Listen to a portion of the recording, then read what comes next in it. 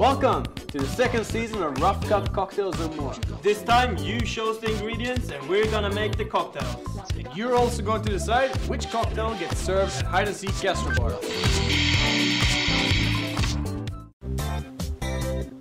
Welcome to another episode of Rough Cut Cocktails and More. Today we have yet another interesting and somewhat weird batch of ingredients. And I'm gonna introduce here my two main men. We're gonna make some cocktails out of it. Off you go. Bird's nest. Yakult! Bird's nest and Yakult. Maybe tried it, but not in the cocktail. May the best drink win. Alright, let's see. Let's start with bird's nest. I actually gotta try this because I've never tried this before.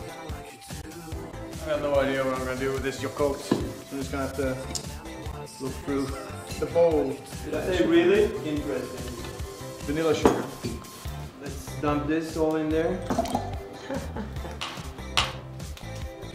This is some good stuff. Roll Project vanilla beans, some white sugar. I'm going to rim the glass now. I think that will go well with my passion fruit and Yakult. This is pink grapefruit. All the way from South Africa. I think a good whole passion fruit should do it. I need a good chunk of this rhubarb stuff. Adding some vermouth in there as well.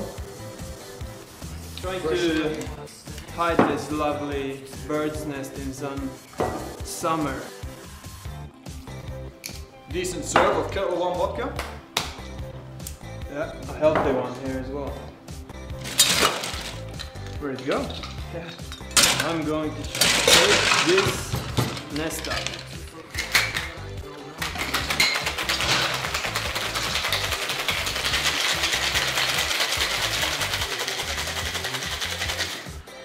That is cool. Small squeeze of lemon. That's got a pretty cool color actually. And you almost done. Almost Getting there. done. All right. Feeling it. Feeling it. It's gonna be good. Fine strain. We do want to miss out on some of those pieces. So Just guide me through, what is it we got here?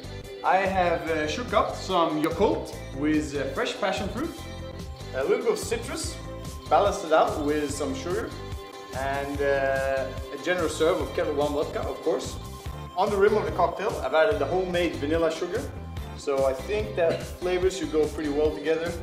That works. That really works. That's looking fancy there. Pretty curious myself, Doesn't actually. it? A little citrus zest. Okay. And not to forget some grapefruit bitters. There we go. Bird's nest cocktail. I would never expect a bird nest cocktail. What have you got in here? Got some bird's nest soup, whatever you call it. Some rhubarb compote, some vermouth, pink grapefruit, and a good serve of Kettle One. Well, I can be honest with you. I've never tried bird's nest by itself, but that cocktail actually tastes really good. Had a tough challenge, difficult ingredients. Once again, it's not my choice. You guys place your votes and decide on what cocktail you want to try to hide and seek for the next 2 weeks. Think about your health, have some bird's nest.